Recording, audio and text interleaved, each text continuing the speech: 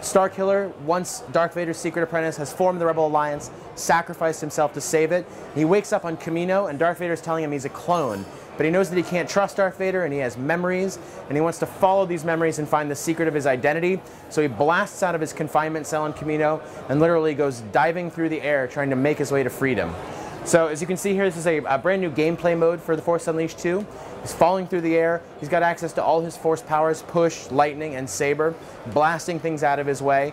Really huge, dynamic, big opening to the game. This is the very beginning of the game.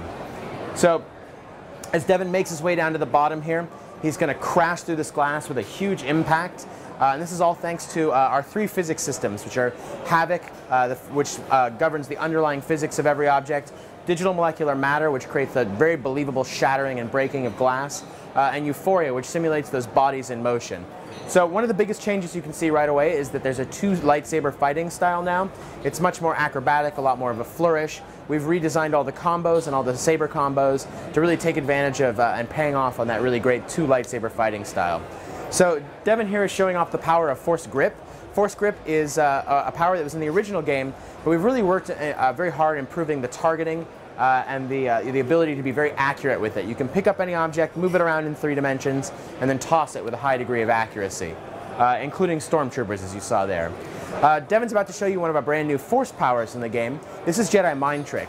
Just in the same way that all the Force powers in The Force Unleashed have been completely re-envisioned and are over the top, this is our Unleashed version of Mind Trick. So with a wave of his hand, Devin can give this stormtrooper the suggestion to leap right out of that plate glass window.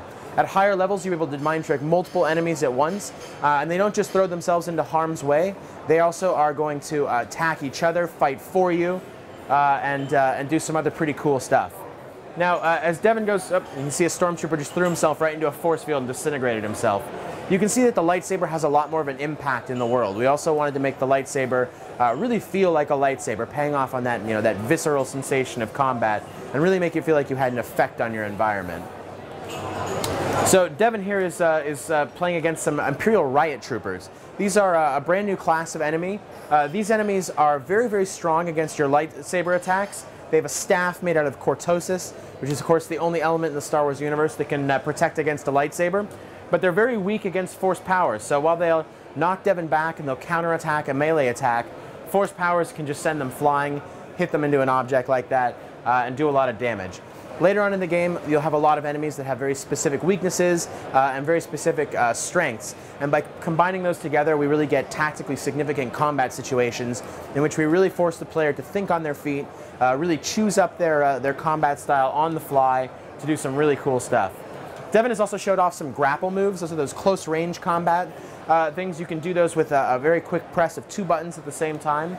Those grapple moves, there's a whole bunch of them. This is an aerial series of grapples here. They allow you to do a really quick, very cool cinematic and very high impact move against the stormtroopers. There's a whole bunch of them depending on which enemies you're fighting, whether you're in the air or on the ground, and which series of buttons you've pressed. So there's also this turbo laser here. We're on Kamino. This is a drill grounds where the Empire trains stormtroopers who are stationed here. There's a big turbo laser here with that big red pattern on the ground that's tracking Devin, so he constantly has to keep away from that. As soon as it turns red, he knows he's in trouble and he's got to get away from that beam.